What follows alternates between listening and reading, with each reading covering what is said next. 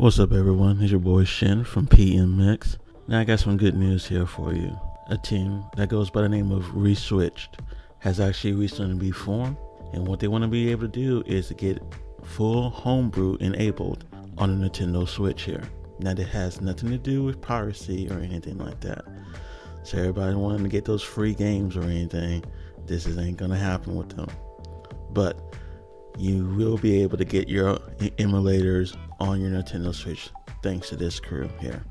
So want to make sure I give you all that update here.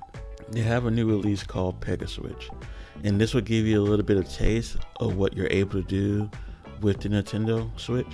Now remember, this is still in its early stages. We haven't even hit 2 weeks since this thing launched here, but this will give you a little bit of a taste of what you may be able to do and what some of you may be able to create with this. That's all I got for you today. This your boy Shin. I'm out.